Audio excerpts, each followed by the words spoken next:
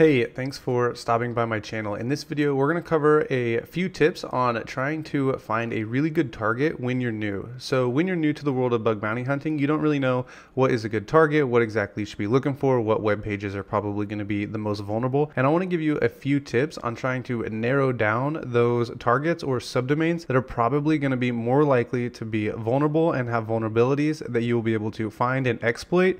So let's go ahead and jump into it. Okay, so I have this web page here, and you're probably not going to come into something that looks like an HTTP server test page, but you will find things that do look similar to what I'm about to show you. And if you see things like this, it's always a really great thing to say, okay, this page is probably one that they're not really focused on security, or they're just lacking security measures, or just things for you to know as you enumerate. And the first thing that really would stick out to you is this server is powered by CentOS. So you could just Google this and look and see if there's any admin pages, if there's any login pages, if there's any known vulnerabilities. And even better than that, it tells you down here it's CentOS 8 and it's powered by Apache, so you know you're dealing with Linux. And a lot of this stuff will look familiar to you as you grow in the world of cybersecurity. And this just gives away a whole lot of information, but you're not really ever going to see anything like this. You will see stuff like this powered by, and then it's going to have this CentOS 8, and you can go enumerate and look to see if there's any vulnerabilities for this. If you can usually go out and look to see what other softwares are used with the CentOS 8 and see if there's anything vulnerable to that, and look for those types of things.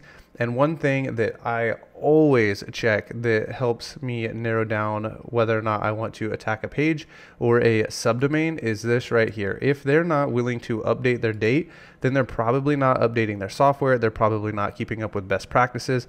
And so when I'm looking through subdomains, this is somewhere I like to go. If I find something like this, I just recently passed a page that said 2019, and I thought, man, if they're not willing to just update their basic JavaScript right here, then the chances that they have vulnerabilities here is going to be really high. So I like to look at these dates, and then you'll see things like this CentOS 8 on web pages, and you can go enumerate that as well. The more stuff that they forget to hide or change or just update tells me that this subdomain is one that the developers are not really looking at. And so another page that I have found in the wild looks similar to this. You will see things like this. Usually what happens is there will be some new product comes out by the company, and what they do is they'll create a blog and they'll talk about it on this blog, on this subdomain. Usually it's not on the main page. It'll be on some subdomain that you have found with WFuzz or FUF or something like that. And when you find these blogs and subdomains, you'll see things like this: published December 16, 2020, and there'll be a bunch of dates.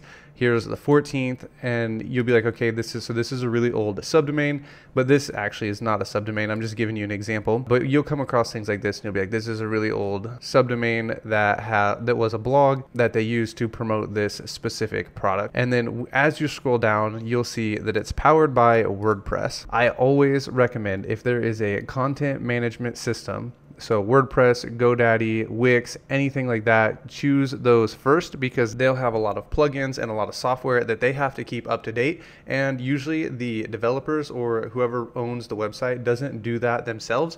They rely on WordPress to just go ahead and update, but there will be vulnerabilities. So if you see a content management system, that is always something to go after. And a lot of times, even huge companies are going to use content management systems on their subdomains for blogs and promoting their products. So look for these subdomains that are powered by content management systems that are also out of date. These are going to be great targets for you because they have probably not been traveled, and the developers and the company may not even know that these blogs are even up anymore, and they might think that they've already been taken down. So these are a few tips as you're new to the world of bug bounty. I know it can be hard trying to find targets and decide what to attack. Just don't attack main pages. Remember to look for the dates that something has been published. Look for powered by or software or anything that carries any kind of number on the web application. And then always look for content management systems. These are going to be your best bet when you are new to bug bounty and you are searching, and finding these pages is going to be really hard,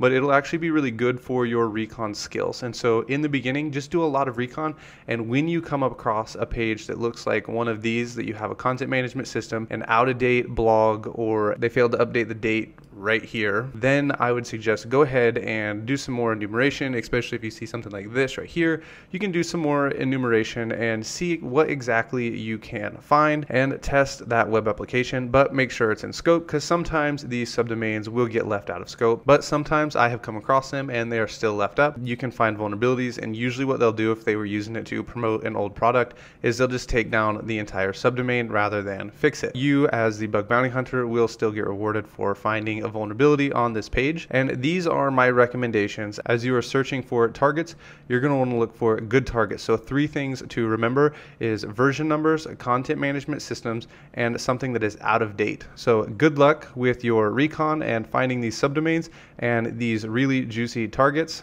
Thanks for watching.